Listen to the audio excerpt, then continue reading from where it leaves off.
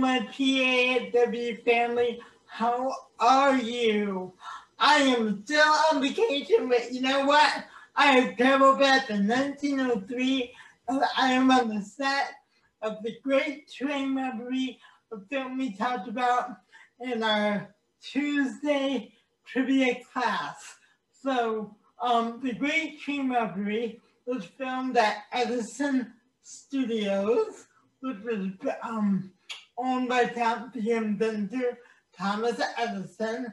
And Thomas Edison, even though he owned the studio, he wasn't involved in the day-to-day operations. That were his assistants, William Gilmore or William Dickinson, who was one of the inventors of the first camera, the Kintograph. Okay, and Edison had several studios that he ran between 1894 and 1918, but his main studio, Edison Studios, were located in the Bronx in New York. So, after I warm up, because you know I always like to warm up, after I warm up, we're actually going to watch the Great Train Robbery. A couple fun facts about that is that nobody received the credit for it. You know, usually at the end of the movie, they run credits. No one, none of the actors, directors, nobody got their credits. None of them had credits for it. And the movie was directed by Edwin S. Porter. So again, we're gonna warm up, move and groove. You know, I always have to start everything moving and grooving, and we're actually going to watch the film as part of class today, and I hope you enjoy it.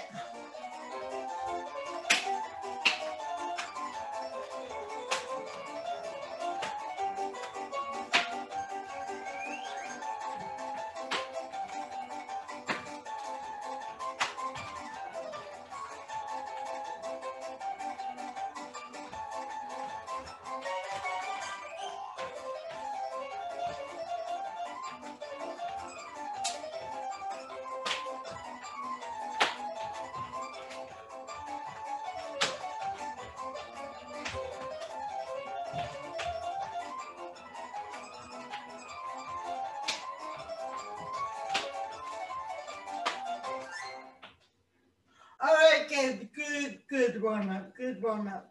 So now we're going to watch the Great Train Robbery, and then we'll talk about it afterward, okay? So let's go to the movies.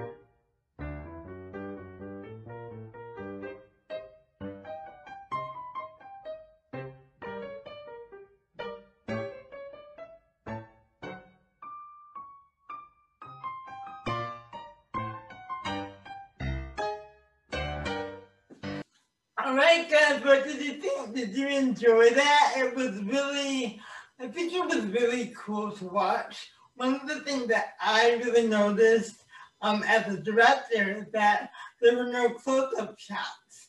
And what's really cool about seeing that film, guys, is we're seeing the early waves of film when the art of filmmaking was still developing. People were just figuring out what this moving picture was, but the art of filmmaking, the art of special effects, those are all art forms that had to develop through trial and error and through practicing and developing skills. So that's one thing I really love about watching that film. I'm gonna give you that for Monday. We're not only gonna talk about this film and talk a little bit about tomorrow's assignment, which I get tomorrow, but Monday we're going to do little short film snippets in class. You're gonna take an improv and do a little short scene in silence. So it'll be a lot of fun, and I'm looking forward to doing it and sharing that with you. I'll talk in more detail about it tomorrow. So thank you for joining me today, and I will see you tomorrow. But you know, I always end the way I begin. So let's end up with the moving and grooving to some more silent film music, and let's do that.